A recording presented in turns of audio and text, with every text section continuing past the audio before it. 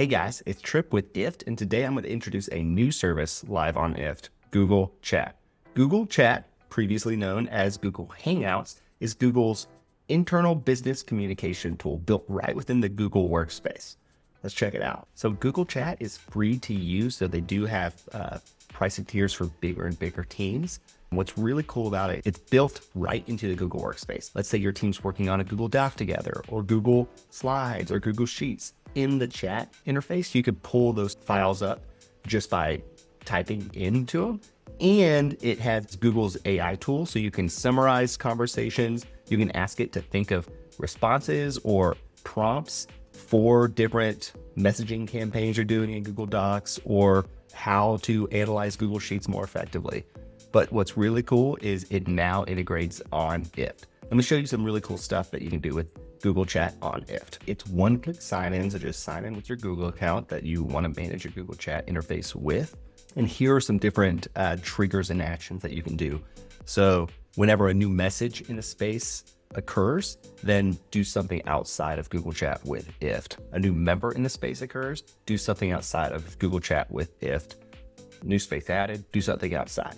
And then down in actions, I think this is where a lot of people are gonna find a lot of value here. So post to a specific space, add a member to a specific space, create a private space, update space descriptions, and update space guidelines. All right, so there are 3 ways I think you can use Google Chat today to really optimize and automate your business workflow. One is lead generation.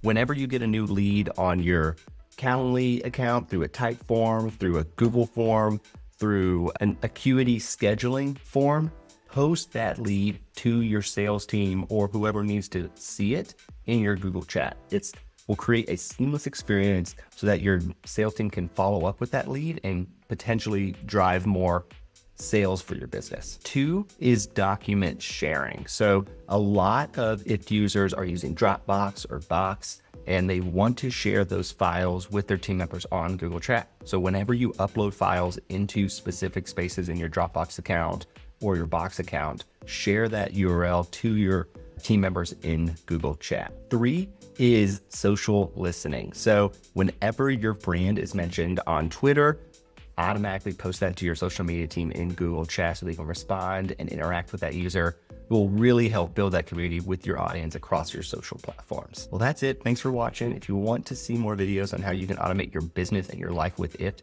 please subscribe. And also, let me know in the comments how you're using Google Chat. I'd love to see you guys really optimize Google Chat with the rest of our Google Suite tools on IFT. And again, this is Trip with IFT, where everything works better together. Thanks, guys.